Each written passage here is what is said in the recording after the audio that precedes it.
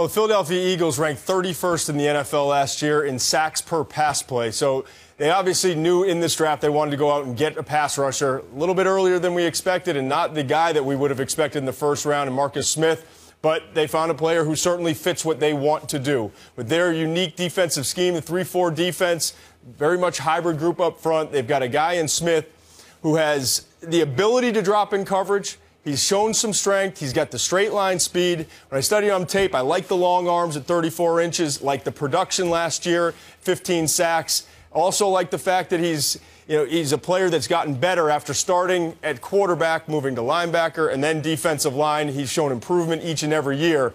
But you don't see great change of direction skill with him, and it's going to be interesting to see how he develops. But again, the Eagles get a pass rusher and a player that they believe fits perfectly in their system.